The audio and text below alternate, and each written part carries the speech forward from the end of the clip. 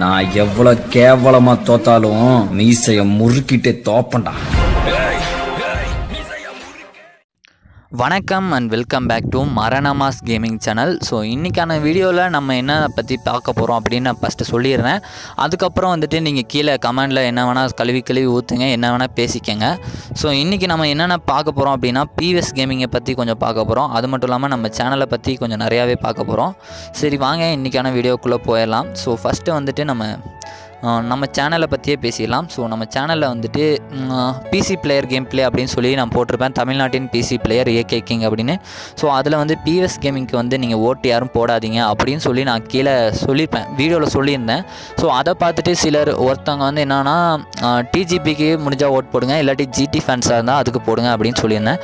அதுக்கு வந்து ஒருத்தவங்க வந்து என்னென்னா அந்த சேனல் பேர் நான் சொல்ல விரும்பலை, அந்த சேனல் ஆர்மின்னு சொல்லிட்டு 2 சேனலை வந்துட்டு அவங்க பொட்டை அப்படின்னு சொல்லி கமெண்ட் பண்ணியிருந்தாங்க. நண்பா நீங்கள் ஒன்று நல்லா ஞாபகம் வச்சுக்கோங்க, நீங்கள் வந்து எவ்வளோ பெரிய ஆளாக இருக்கலாம், அவங்க ஒரு யூடியூப் சேனல் ஆரம்பித்து அவங்களுக்குன்னு ஒரு கம்யூனிட்டி இருக்குது, அவங்களுக்குன்னு சில ஃபேன்ஸ் கூட இருக்காங்க. அவங்களுக்கு தெரிஞ்சால் கொஞ்சம் பெரிய பிரச்சனையாகும். ஆனால் நீங்கள் வந்து கொஞ்சம் சைலண்ட்டாக இருந்துக்கங்க.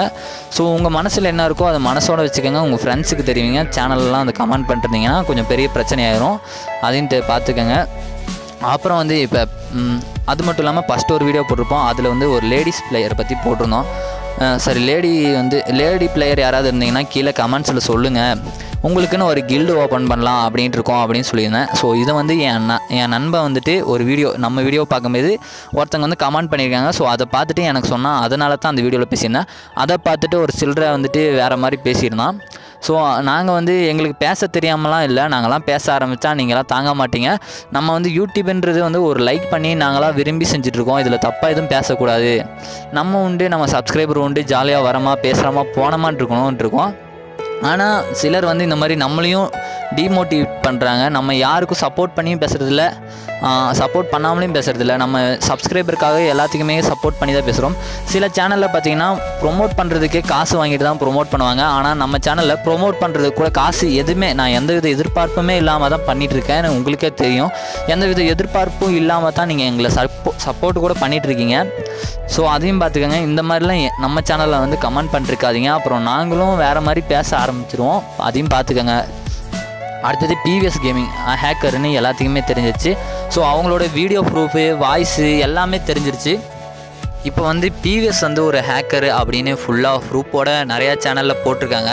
ஸோ அவரை பற்றி தப்பாகவும் போட்டிருக்காங்க. ஸோ அவர் தப்பு பண்ணது தான் உண்மை தான், எல்லாத்துக்குமே தெரிஞ்சிருச்சு. ஸோ அந்த தப்பு பண்ண மனுஷனோட மனநிலை எப்படி இருக்கும்னு நினச்சி பாருங்கள். ஏன்னா யூடியூபர் அப்புறம் வந்து ஃப்ரீ ஃபயர் பிளேயர் எல்லாருமே இப்போ Pvsக்கு எதிராக தான் நிற்கிறாங்க. ஸோ இப்போ வந்து ஒரு ஊரில் எல்லாருமே வந்துட்டு ஒரே ஒருத்தனை வந்து ஒதுக்கி வச்சா எப்படி இருக்கும்னு நினச்சி பாருங்கள். அவன் மனசு எவ்வளோ கஷ்டப்படும் அப்படின்றத நினச்சி பாருங்கள். இதை வந்து நான் வந்து அவருக்கு சப்போர்ட் பண்ணுற மாதிரி பேசலை.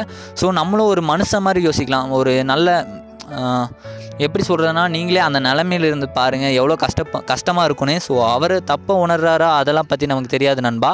ஸோ இதுக்கு வேண்டி அவரை போயிட்டு மறுபடியும் நிறைய பேர் கஷ்டப்படுத்திட்டாங்க. இதுக்கு மேலே கஷ்டப்படுத்தணும்னு இதுக்கு மேலே அவ்வளோ கஷ்டப்படுத்தணும்னு இல்லை, எனக்கு எப்படி சொல்கிறதுனே தெரியல. அது எப்படின்னா, இதுக்கு மேலே கஷ்டப்படுத்துறதுக்கு ஒன்றுமே இல்லை. அவரோட என்னென்னா அவர் சேர்த்து வச்ச பேர் எல்லாமே இப்போ போயிடுச்சு. நீங்கள் வந்து மறுபடியும் போயிட்டு இந்த பிரச்சனையே பேசிகிட்டு இருக்காதீங்க. ஸோ கொஞ்ச நாள் வெயிட் பண்ணுங்கள், இன்னும் நிறைய உண்மைகள் வெளியே வரட்டும். ஸோ என்னென்ன தப்பெல்லாம் பண்ணியிருக்காங்க எல்லாமே தெரிஞ்சுக்கலாம். ஸோ எதுவுமே முழுசாக தெரியாமல் எதுவும் பண்ணாதீங்க. ஸோ எல்லாமே உங்களோட சஜஷன் தான், உங்களுக்கு எது சரின்னு படுதோ அதை மட்டும் செய்யுங்க. ஸோ உங்கள் மனசாட்சிக்கு எது கரெக்டாக இருக்கோ அதை மட்டும் பண்ணுங்கள். நான் அது மட்டும் தான் சொல்கிறேன். நான் இப்போயும் சொல்கிறேன், யாருக்கும் நான் சப்போர்ட் பண்ணிலாம் பேசலை. ஸோ உங்கள் மனசாட்சிக்கு எது சரின்னு படுதோ அது பண்ணுங்கள். ஸோ எப்படி இருந்தாலும் எனக்கு கொஞ்சம் வருத்தமாக இருக்குது. ஏன்னா எல்லோரும் சேர்ந்து ஒருத்தனை ஒதுக்கும் போது அவன் நிலைமையிலேருந்து நம்மளும் யோசித்து பார்க்கணும். அதனால தான் நான் வந்து இந்த வீடியோவை போடுறேன். ஸோ இதை பார்த்துட்டு சிலர் கமெண்ட் பண்ணாலும் கமெண்ட் பண்ணுங்கள், நீங்கள் தப்பாக கமெண்ட் பண்ணாலும் பரவாயில்ல நண்பா. ஸோ இந்த வீடியோக்கு லைக் பண்ணலாட்டியும் பரவாயில்ல, கமெண்ட் பண்ணலாம், ஷேர் பண்ணல, எது பண்ணலாட்டியும் பரவாயில்ல.